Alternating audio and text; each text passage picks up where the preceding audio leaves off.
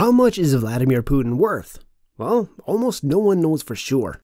The US and its European allies have throughout this year sanctioned the Russian president Vladimir Putin, targeting Putin and his friends' personal wealth. But the impact of those sanctions may be largely symbolic.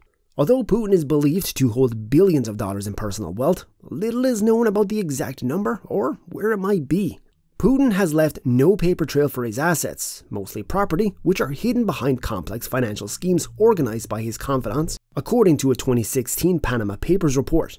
Among the luxuries that have been linked to Putin's friends and family, but never directly to him, are a $100 million mega yacht and a Black Sea palace allegedly built for Putin's personal use. On paper, the Russian leader looks like a humble bureaucrat. In 2018, Putin submitted an official income declaration that shows he owns an 800 square foot apartment in St. Petersburg, along with 2 Soviet-era cars and an off-road truck. The Kremlin says that his annual income is around $140,000. Not an immodest figure in Russia, though hardly one that could put Putin sporting his rotation of luxury watches.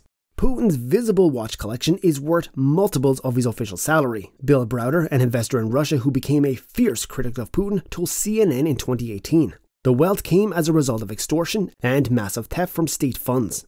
Browder testified before the US Senate in 2017 that he estimates the Russian leader's wealth to hover around $200 billion in assets, which would make him among the wealthiest people on the planet.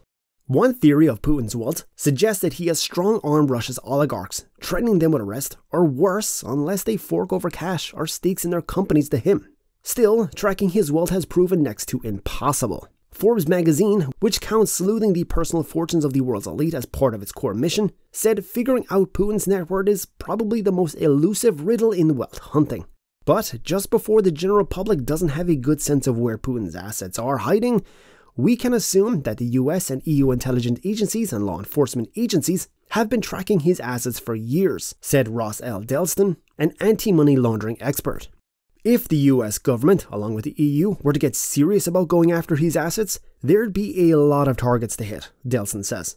They'd be all over the world, certainly within the bounds of the EU and the United States. But would freezing Putin's assets deter him from continuing the attack on Ukraine?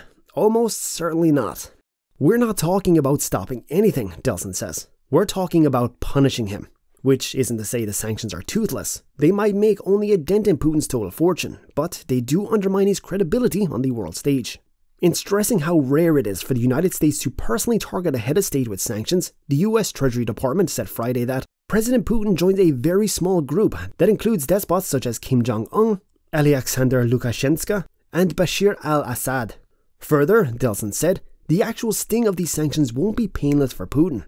High net worth people tend to get attached to their assets, even though they have plenty in reserve.